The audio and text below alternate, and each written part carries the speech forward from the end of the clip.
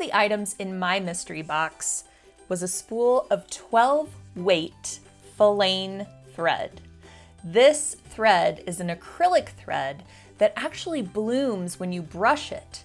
So you can use it for machine embroidery to mimic faux fur. You can use it for top stitching details or handwork when you want to have a vintage feel to your projects.